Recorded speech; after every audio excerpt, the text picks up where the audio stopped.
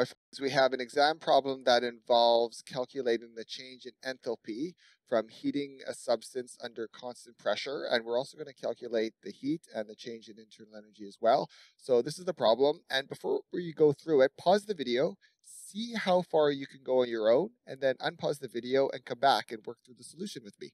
Okay, so let's begin. When 1.5 moles of CO2 is heated at a constant pressure, and we're given the heat capacity at constant pressure, the molar heat capacity is 37.11 joules per mole Kelvin of 1.25 atm. So there's our pressure.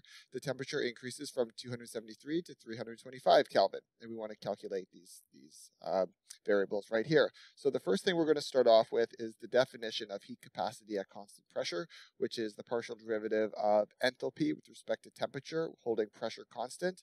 This has to be a partial derivative, the rate of change, because enthalpy depends on more than just the temperature.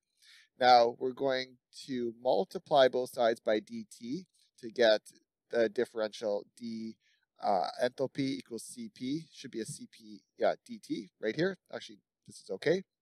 And if we integrate both sides, we're just integrate both sides like that, we get the change in enthalpy on the left and the change in the temperature on the right, because the heat capacity doesn't depend on the temperature according to the data that were given in the question. So this is, the integral is just t, and then from t final to t initial, so that's the change in t.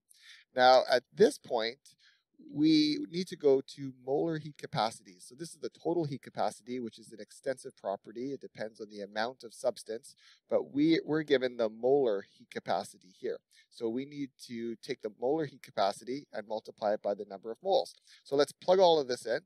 Well, substitute this in here, and then we can plug in the numbers. So there's 1.5 moles of gas is what we're given. This is the molar heat capacity, so moles cancel out.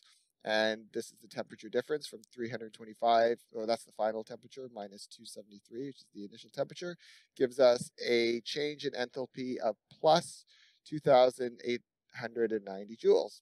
Okay, so that's the first one. Now we're going to solve for the change in internal energy. And based on a definition of enthalpy, enthalpy is defined as the internal energy plus the pressure times the volume. And here we can use that same equation, but look at the change in each. So change in enthalpy equals the change in internal energy plus the change in the pressure times the volume. Well, we need to know what this pressure times the volume is. And we're going to get that from the work. Differential dW is equal to negative of the external pressure times the change in volume. Now, we don't know the change in volume, but we do know that the pressure is constant. We're going to say that the external pressure is the same as the system pressure because it's under constant pressure. And we'll substitute this in using the ideal gas law, PV equals nRT, so we'll just substitute that into there.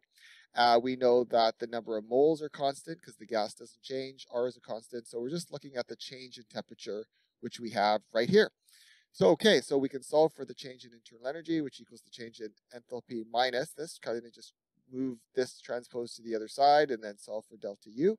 And at this point, we can plug in our numbers. So the change in enthalpy is 2,890 joules minus our N, our R, and our T, which is the difference, this difference right here. And if we plug that in, we get plus 2,241 joules. So the system gains energy, and that makes sense because it heats up. Okay, so now that we got the change in the enthalpy and the change in the internal energy, we can get the work. And the work readily is this term right here. It's this term, right? Because this is our work. Work equals negative P delta V. Well, P is constant, so if we yank this out, we get P delta V, which is like our work, but this is the negative of the work, right? This is the negative. So it'd be the negative of this. We have a negative here when we moved it to the other side. So our work is negative 648 joules. Okay, y'all, hope that made sense. If there's anything kind of confusing or whatnot, please let me know in the comments and I'll respond back. But good luck and hang in there. Thermo's not the easiest subject, but you just got to keep doing problems over and over and over again. I was never good at these problems when I started. I had to do many problems over many textbooks, and finally it made sense. I'm hoping these videos will expedite the learning process for you so you can do them better and better and do well on your exams. Thanks for watching, and I'll see you in the next video. Cheers.